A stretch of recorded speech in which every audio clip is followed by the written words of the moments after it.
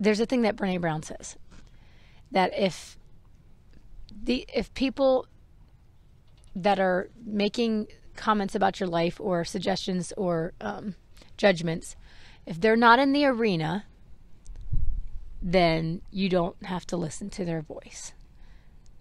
If they're not in the arena with you. Basically, if they are not doing the work that you're doing, if they are not working on themselves and pursuing always to evolve and change and grow, then it doesn't matter. They're just like it's like watching a fight, and you're yelling, telling the fighters in the ring how to do it. Sure, it's easy to sit in the stands and yell that, but if they're not in the ring with you fighting, then you just ignore them. Ignore the voices. And so for me, that's been really helpful, because that's so I can tell who my people are. If they're in the arena too, fighting, and they're growing, and we can honor each other's journeys in a way of not having to judge each other, but allowing each other to have space to explore and to be who they are. What more of a beautiful gift could anyone give me? And I have a few of those people, and I'm really grateful for them. And so I remind myself of that. I don't need a lot of people.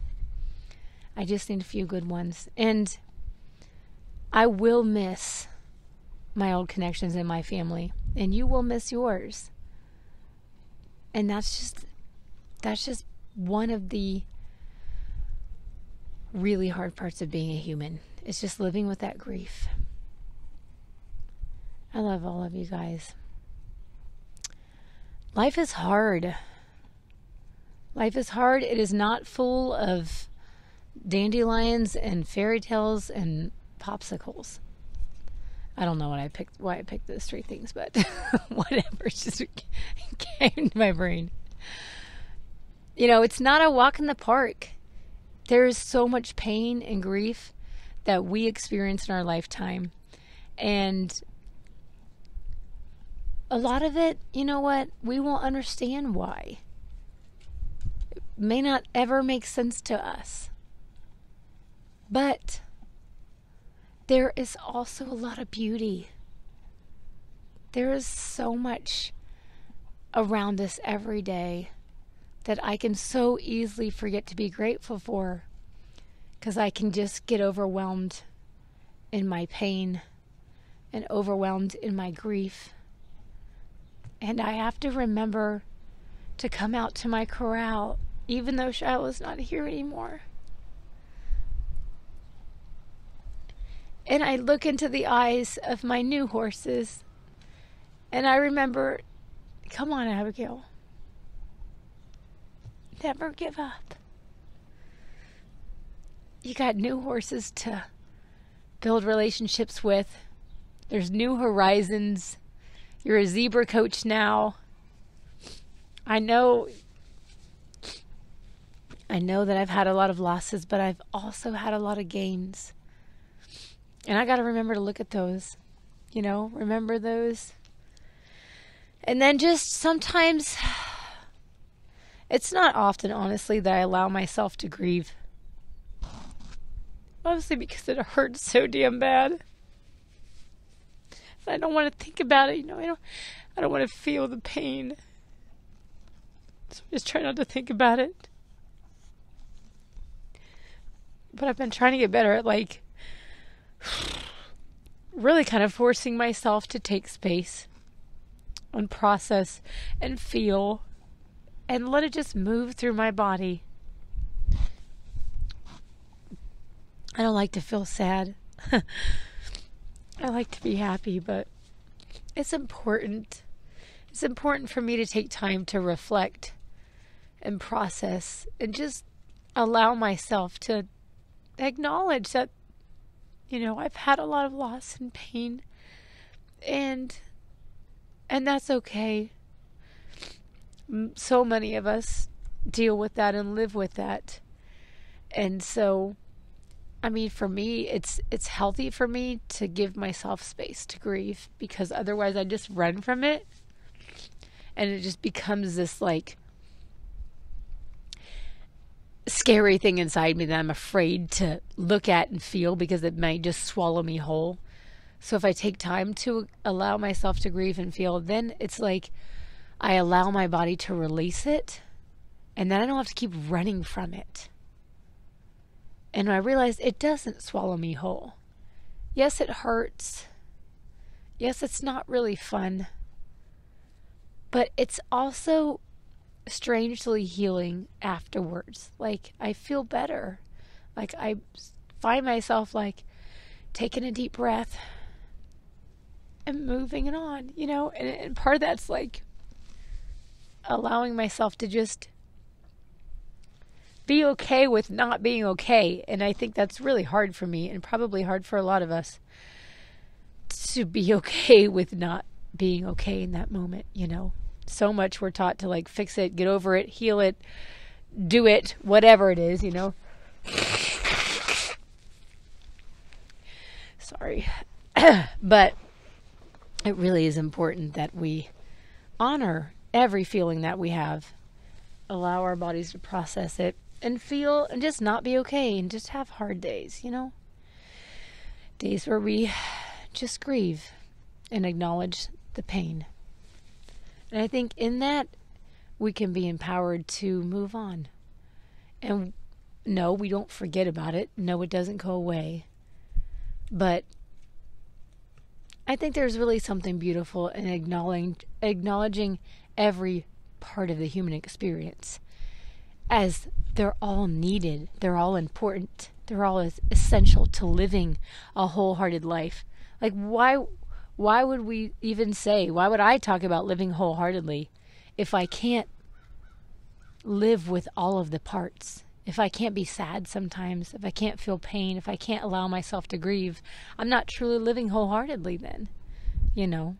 So that's really good for me to remember that. And then when I allow myself to grieve, it's like it's a reminder to me of what I've gone through. And it's almost like sitting back and looking at myself and realizing, wow, Abigail, you've come a long way. Look at you. You've been through a hell of a lot. You've come a long way. You've done a lot of hard things. And yes, of course, there's always more, but take a moment to look at how far you've come. And then be proud of yourself. Be proud of yourself because you're still showing up. You're still choosing every day to embrace this messy, sometimes very painful life that is mixed with beautiful gifts along the way. I think I'm going to close on that, you guys. I love you so much. Thanks for showing up on this windy but sunny day. The horses have finished what hay has not blown away. And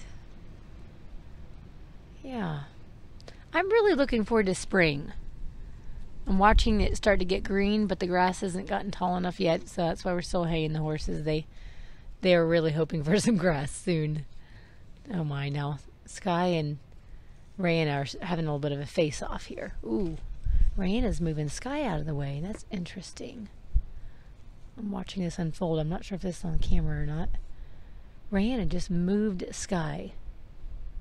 That was very interesting. So when a horse moves another horse's feet, basically that means they're in charge. That's how they tell who's the boss, is who can move whose feet more.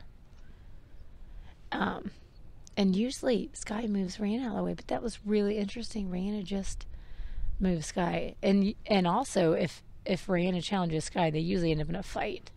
And Rayanna has started to back down more. She's really young, and Sky's 12, so Sky's definitely got, experience on her. But, man, Rayanna is not a quitter. She is hardcore boss mare. She's got that kind of drilled into her DNA. So this will be interesting. So far, they're getting along better though. Now they used to kick and squeal and hurt each other a lot. So I'm really, and that's why I would separate Rayanna often. I'm really happy that they're learning how to um, they're not friends, but they're putting up with each other enough to where they're coexisting. I think that's probably the words I would say for that. How to coexist with each other. So I'm happy about that. Horses like to be in a herd. I don't like to have to separate them if I don't have to. So as long as they're not hurting each other. Anyways, girls, behave today, please. All right, everybody. I love you. Thank you for being here with me today on this very important day. Please hug yourself today. Please remember it's okay to have days you don't feel okay. And give yourself permission to grieve the pain and the loss. And know that it's okay to miss the people you love, but to not allow them back into your lives. You are beautiful. You are perfect. And I love you. I will see you guys next week. Don't forget to stop by my social media to check out some pictures. I'll get some pictures of the horses today. And also check out the conference coming up, Leaving the Island. It's going to be good, exciting. And if you want to see a super cool speaker, come see me. All right. I'll talk to you guys next week. I love you. Have a great week. Bye-bye.